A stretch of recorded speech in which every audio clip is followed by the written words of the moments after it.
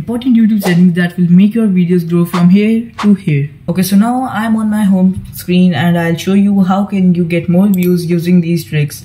So you can see I have 4.9k views on this and plus 33 subscribers. I got 33 subscribers from this and about $2 from this. This is the estimated revenue from this video.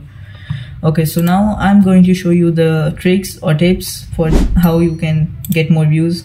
So first of all, you will go to show more, and in show more you will first of all add tags. These tags will help your video get more views and will help your video get more impressions. For example, this video got around 32,900 impressions and the click-through rate was around 10.3%. That's really good.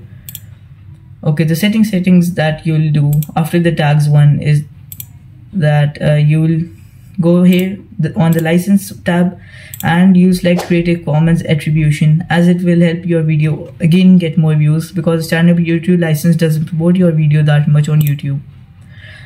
Thirdly, you will select the category of your video, like what is your video about and what it will communicate with the viewers. Like if your video is about vehicles, you can choose this category, and if your video is about events or traveling, you can choose this category, and similarly with sports and other things.